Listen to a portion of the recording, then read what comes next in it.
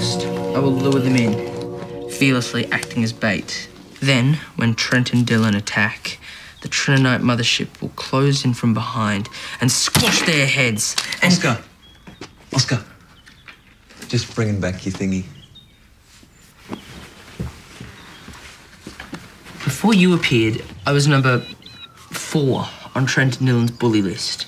And now I'm more like 2, in front of Mike Parker, and he brings a stuffed unicorn to school.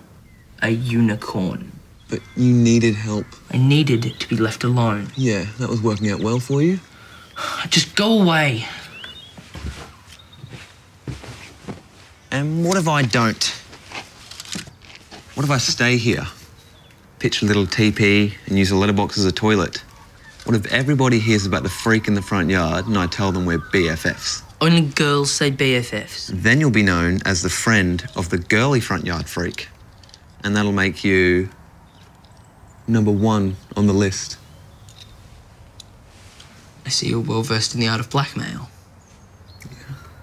I want to also heard you talking to yourself. I wasn't talking to myself. Then who are you talking to? His name is Centaurus the Deadly, warrior outcast of the Syrinx tribe. Warrior outcast. Very metal. It's different to how I had it. I mean, would have it. Why is it that you want to hang out with me so much? It's weird. I think we could be a good team. We're similar. I don't see any similarities. You must really love that magazine. No, I have to cut out the coupons. 20 equals 1 of the Valkyrian cruisers that was obliterated today because of you. You know, if I helped, we could get it done in half the time.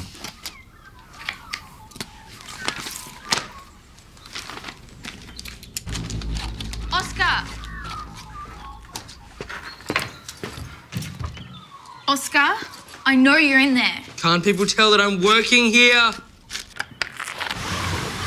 Oh, the beast has left the swamp. Look, this is serious. My dog WikiLeaks is missing. Look, I'd love to help, I really would, but I'm too busy, you know, not caring. You? You remember me?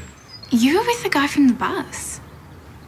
He saved my life. I can help you look for WikiLeaks. He's more likely to run if he sees you. What did you say your friend's name was again? I didn't. It's Andy. Andy. Tell him Alan says hi. And I'm Felix. Yeah, sure. Your friend's Oscar. Mr. Popular.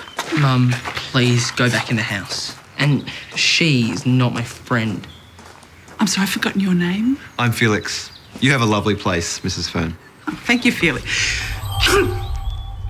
Sorry, it must be hay fever.